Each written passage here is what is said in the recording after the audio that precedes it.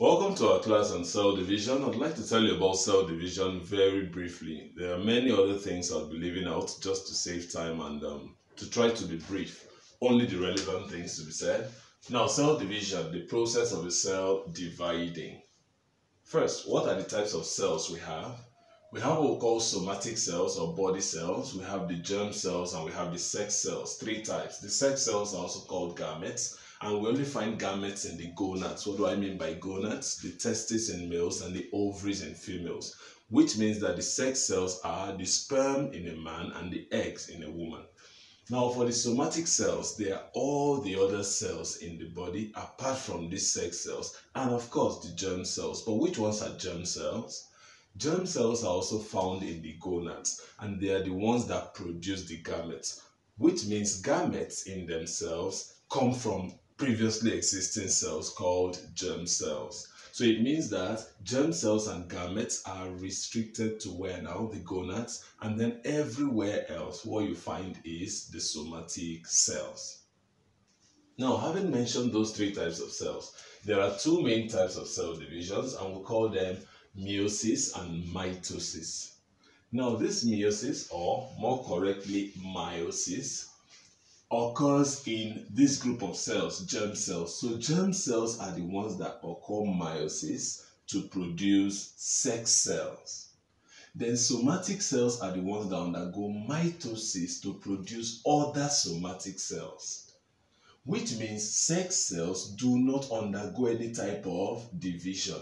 So these are the two types of division, and these are the guys that undergo them. Somatic for mitosis to produce more somatics. Germ cells undergo meiosis to produce gametes. Now, each of these processes, that is meiosis and mitosis, have four main stages. Those four main stages are called prophase, metaphase, anaphase, telophase. Sometimes we begin to divide those four stages into two each, as in early prophase, late prophase, early metaphase, and so on. But that's not necessary for now because we're trying to keep this simple.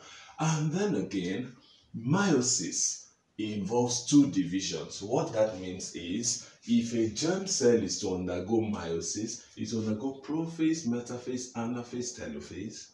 Then the initial products will also undergo prophase, metaphase, anaphase, telophase again to give us the final products. And that means when we describe meiosis, you'll be hearing things like prophase 1, metaphase 1, anaphase 1, telophase 1. Then those products will undergo prophase 2, metaphase 2, and so on.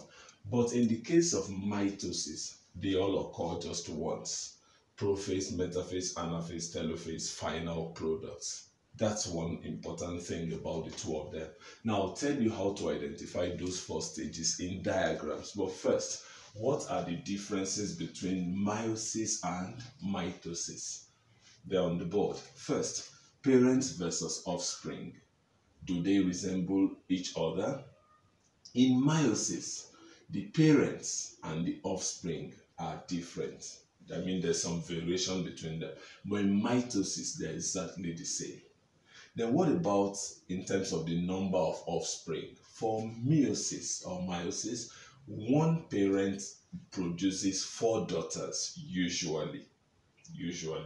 Then for mitosis, one parent produces two daughters. The offspring, the daughter cells, are usually two. Then in terms of number of chromosomes, for meiosis, the offspring have half the number of chromosomes that the parents have. But in mitosis, the offspring have the same number of chromosomes as the parents. So in terms of number of chromosomes, meiosis, parents, offspring, double half. Mitosis, parents, offspring, equal numbers of chromosomes. The number of divisions. In meiosis, there are two divisions, the first meiotic division and the second meiotic division, which I told you about before as prophase, metaphase, anaphase, telophase, occurring twice. Then, in mitosis, there's just one division, PMAT, once, all right? Then crossing over. Crossing over occurs in meiosis, but not in mitosis. has to do with homologous chromosomes coming close together and then crossing over like that so that they exchange genetic materials. As a matter of fact, it is part of the reason the parents are different from the offspring in meiosis. So parent not being like the offspring in meiosis is partly due to this phenomenon called crossing over. Then the cell type. When we say cell type, I already mentioned that before. What types of cells undergo these two cell divisions? For meiosis, we said it is the germ cell. Then for mitosis, it is the somatic cell. Now, crossing over to this side, what do these diagrams represent? What stages of meiosis or mitosis do we have represented in these diagrams? Now, for this first diagram, it is quite different from the others because these things you are seeing, like threads, those threads are actually called spindles. And those spindles are formed by what we refer to as centrioles. If you have watched my video on cells, the second video on cells where I talked about functions of the parts of the cell, I talked about the centrioles as the ones that form the spindles. So these spindles, you see that they are not there, or they are just beginning to form. See them here? So we say that in this case, you have what we call prophase. Prophase does not look like the others. It doesn't have spindles like this. In fact, some diagrams on prophase do not have these short spindles you are seeing here. That would be early prophase. But this is late prophase. But most importantly, anytime you want to identify prophase, see what you use. This. The nuclear membrane. As long as the nuclear membrane is still there, you know it is prophase because the degeneration of this nuclear membrane marks the end of prophase. All right. So for the rest here, no nuclear membrane. How do we identify them? Very easy. Looking at this spindle, this part of the spindle, we call it the pole. Then this part is called the equator. So pole, equator, pole.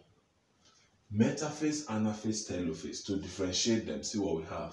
For metaphase, the chromosomes are where? At the equator. Anaphase, or before anaphase, telophase, where are the chromosomes? They are already at the poles. Then anaphase, in between. They are not at the equator, neither are they at the poles, because actually anaphase is the stage of cell division where the chromosomes leave the equator and move toward the poles. All right. So when they are at the equator, you have metaphase. When they are at the poles, you have telophase. And then when they are in between, you have what we call anaphase. So those are the 4 stages of cell division. Having heard about the 4 stages, there are 3 terms I would like us to describe briefly. I'll put them on this side, just watch them. They are haploid, N, diploid, 2N, and interphase. I'll tell you their meanings very briefly. Haploid, diploid, if you check their symbols, diploid means 2 of the haploid. Now, you remember we said there are 3 types of cells. We call them germ cells, somatic cells, and sex cells, right? The sex cells come from the germ cells. Somatic cells produce fellow somatic cells. Now we say germ cells are diploid, somatic cells are diploid, but sex cells are haploid. What does that mean? It means that the number of chromosomes in a germ cell is the same as in a somatic cell, but a sex cell contains half of that number. That's the relationship between them. And as you go from one organism to another, the numbers keep changing. For example, in man, if you pick a germ cell, you'll find 46 chromosomes in it. You pick a somatic cell, you find 46. But you pick a sex cell, you find 23. So if you look at the relationship, 46 divided by 2 is 23. You may pick another organism, let's say a cockroach. The number of chromosomes in a gamete of a cockroach will not necessarily be 23. It could be 20. But of course, in that case, you will expect that a somatic cell in that cockroach should have 40 chromosomes. So the relationship is what we're interested in, 2n ratio n, all right? The numbers are usually not constant. The numbers will vary from one person to another. So imagine these 2 questions, and here there are different answers. The first one, how many chromosomes are in a somatic cell? The answer is 2n. But if I say how many chromosomes are in a somatic cell of man, then the answer is 46, all right? So these are two different things. Bear that in mind. Interphase. Inter is between. Phases. So interphase is the time period between cell divisions. That is, if one division A occurs, another division B occurs, the time period between those two occurrences is called interphase. So it's as though we are saying if one cell is going to divide now, it will divide through these four stages of prophase, metaphase, anaphase, telophase. After telophase, what happens? It will produce daughters. Those daughters, what will happen to them? They will also produce their own daughters. But before they produce their own daughters, they need to, in a sense, rest. That's why some call interphase resting phase. So they will spend some time and then they will also undergo prophase, metaphase, anaphase, telophase, produce their own daughters.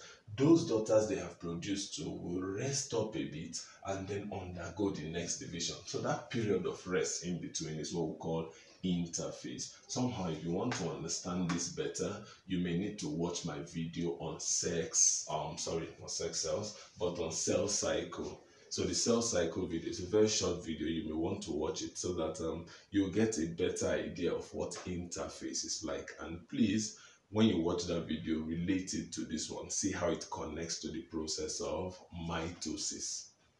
Thank you for watching.